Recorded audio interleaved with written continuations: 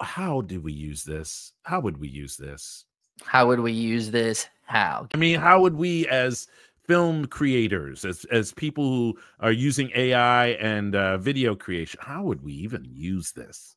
You know, It's I think almost while we have this, this is where, you know, Midjourney is built on surrealism. It's built on all these different, you know, case in point right here in front of us, right? And I think that you can obviously get more grounded things if you want to, but this is where really you can allow your imagination to go wild, whether or not you are wanting to build the beginnings of a book trailer or your own short film or some sort of teaser, or you're just oh, wanting to practice your prompt iteration.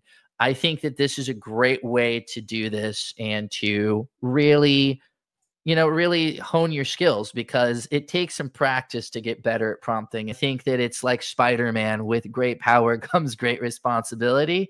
With new models comes great responsibility. On one yeah. side, AI slop, on the other side, cinematic art. Which are you going to choose? And I think the answer lies within you.